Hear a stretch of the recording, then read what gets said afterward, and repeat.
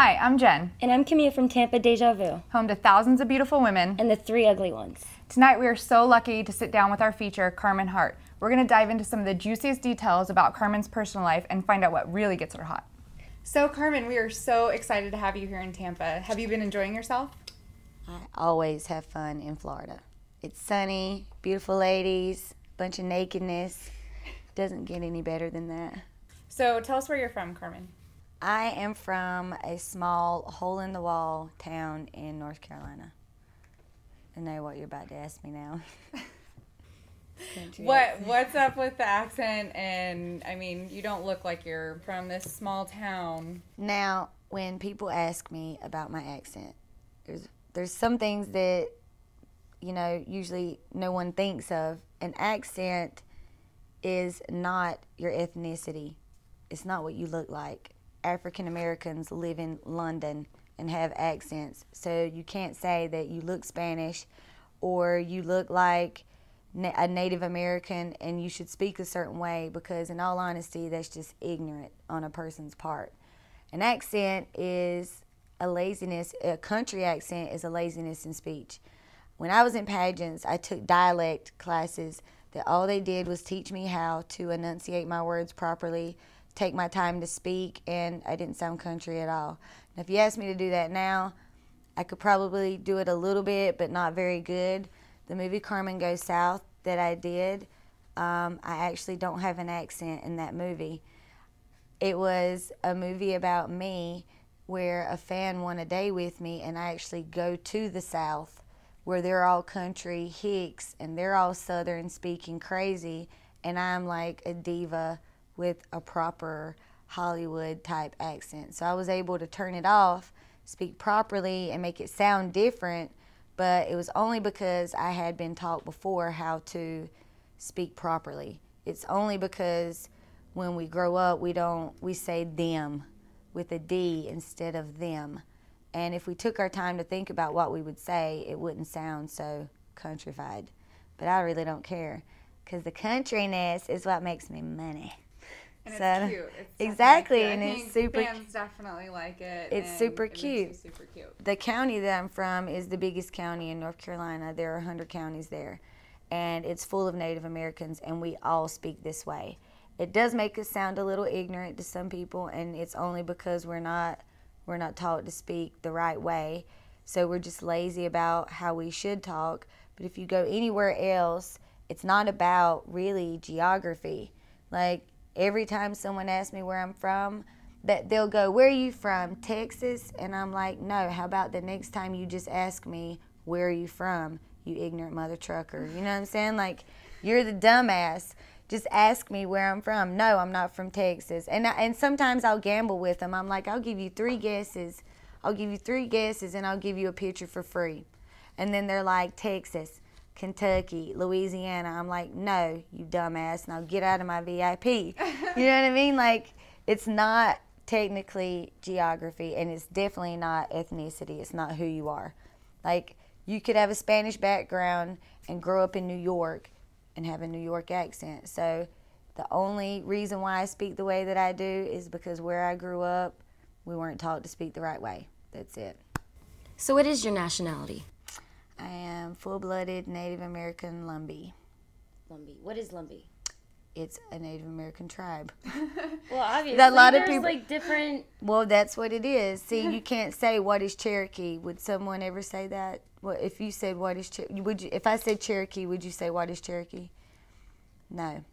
And the reason why that is because, here again, the United States, people here are very ignorant about these things. Everyone just assumes that Native Americans are all effing Cherokee. There are hundreds and hundreds of tribes. And it offends us when, and no offense to anyone that might be Cherokee in this room or anything, but it offends us when I say I'm Native American and I'm full-blooded. Yes, we do exist. We are here. It offends me when I go, I'm Native American, and they're like, so am I. And I'm like, let me guess, you're part Cherokee. And they're like, yeah. And I'm like, so is everybody else in the fucking world. Like, we're sitting there going, people just want to be a part of something that they're not. It's such an old school thing that they only think that the Cherokees are the most talked about tribe. They're the most popular, well-known group of people. There are Cherokees all around the U.S. Where I grew up was Lumbee Indians. There's about 60,000 people in my tribe, Halawasaponi, and the Tuscarora Nation. Like, they only know what they hear and see on TV. So it kind of offends us because I'm sitting there going, yeah, you're 1/1,000,000th percentage of Cherokee because that's all you know. Now prove it. And then I say Lumbee, in all due respect, and you said, what is Lumbee? Lumbee is a tribe. So is hundreds of other tribes. So it's only because they're not as educated as they should be on it. But what I was trying to get to is like what makes it so different. What makes it different? Yeah. It's just a background. Like, it's hard to explain. It's a different group of people. We have a different language. We have different, like, majority of the Native American beliefs are almost similar, but with our heritage, there are a few things that are a little different. Like peyote, it's legal some places, it's not legal others. Some Indians use it in ceremonies, some don't.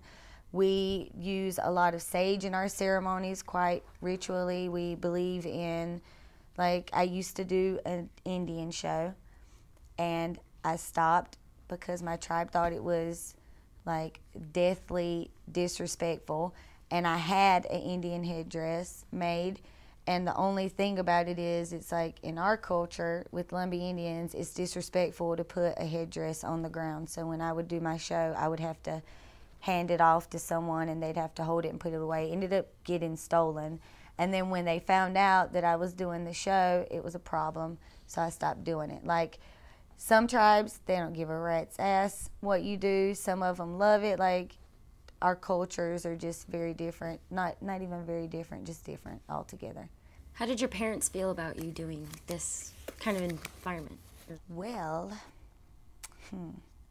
how my mom found out I was important, because my mom and my dad were the only two people in the world that didn't know.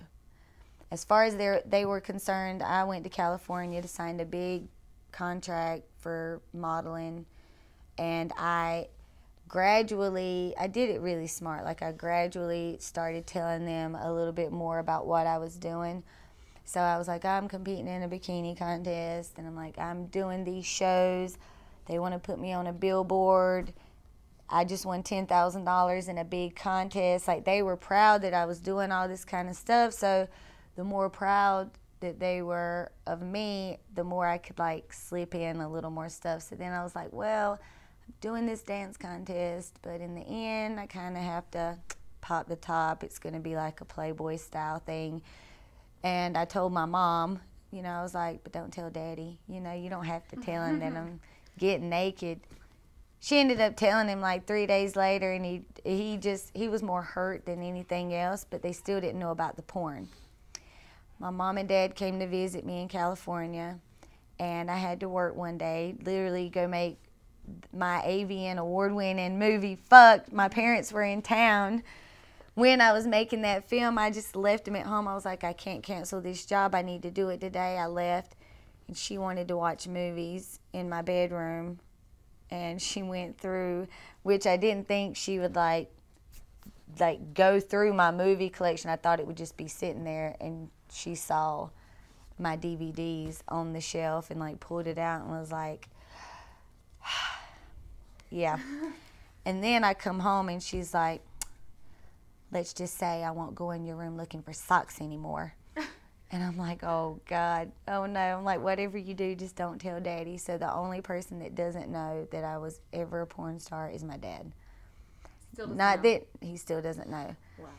But they do know that I travel all over the world doing these big showgirl shows. I make good money. I'm very well known for what I do. I've won a lot of awards.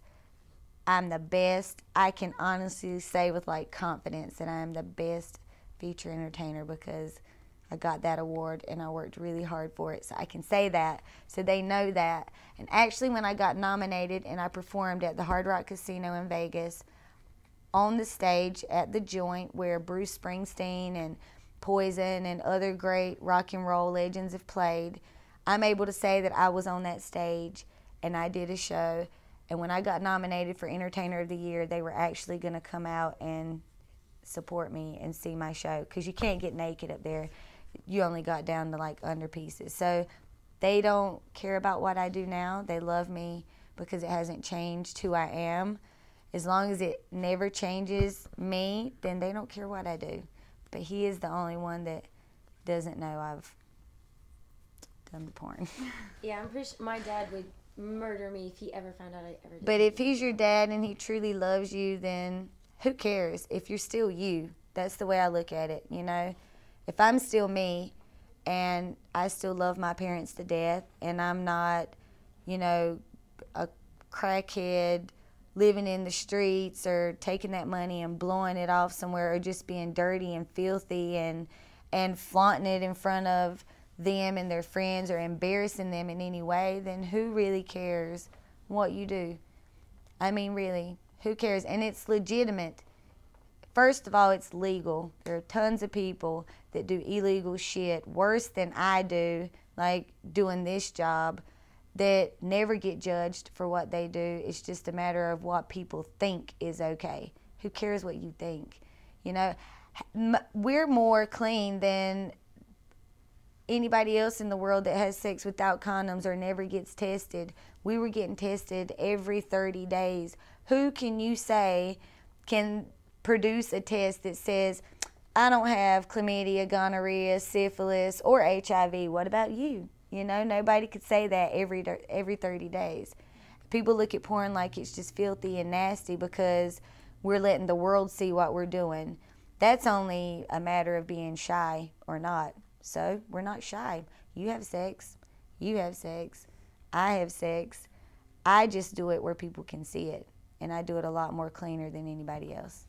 So that's a whole nother way to look at the porn world, and people don't get it.